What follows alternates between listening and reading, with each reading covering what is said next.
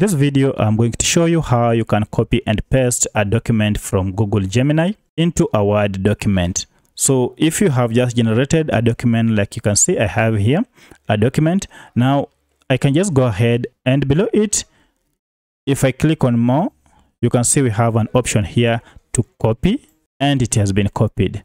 So if I want to paste this document, I'll just go ahead and open a Word document and then paste it. I can just paste it by right clicking on it and then hit on paste, and that will be done. Alternatively, I can just use Ctrl+V to paste my document. However, sometimes you might lose its formatting by using this method. You might find maybe we have asterisks or we have some extra lines and it has totally lost its formatting.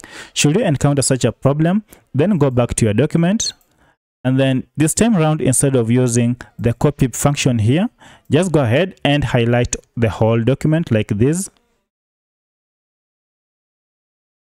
up to the end here, and then copy it, or just right click on it and copy, and then go ahead and paste it in your Word document. And now you'll find that your document has been pasted in the correct format or in its original format. Alternatively, you can just right click on it and then choose one of the options here to paste. And as you can see, we have various formats that you can choose from. Just choose the one you are interested in, and then when you click on it, it will be pasted in your Word document. So the manual process is best because you won't lose. If your document had headings, you will not lose them. So if this video was helpful to you, kindly hit the like button and subscribe to this channel to support me. Thanks for watching, and let's meet in the next video.